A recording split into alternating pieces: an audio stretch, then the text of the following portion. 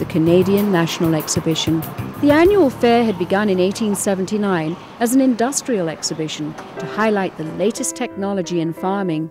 It would be the first fairground anywhere to roll out electricity for its lighting and its railway.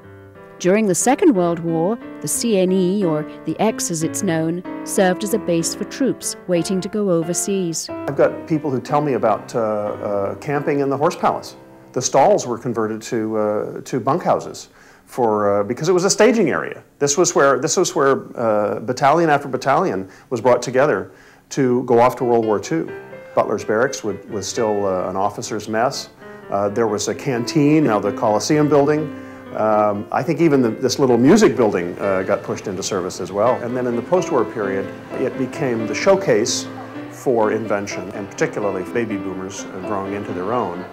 That was the real heyday of the CNE, was when the boomers were coming here to enjoy the Midway and to have fun with their parents, but also to get a little glimpse of what the future might hold.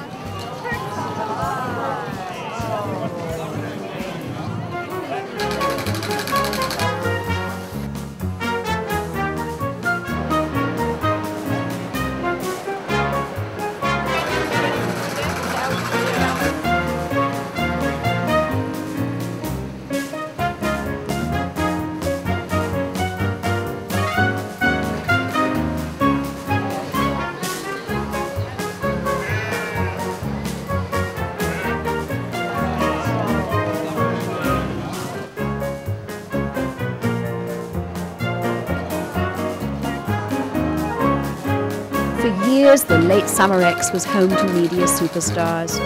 Anne Murray, Frank Sinatra, the Beach Boys, all made for exciting stories in Toronto's daily newspapers. But more often these days, the headlines are first broken by radio and television.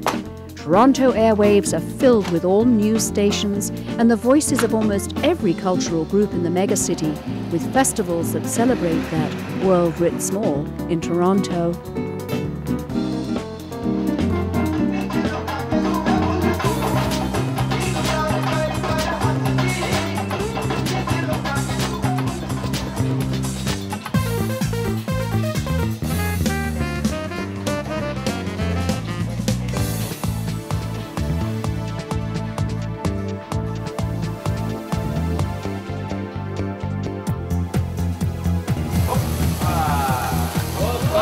For more information, visit our website on topoftheworld.net.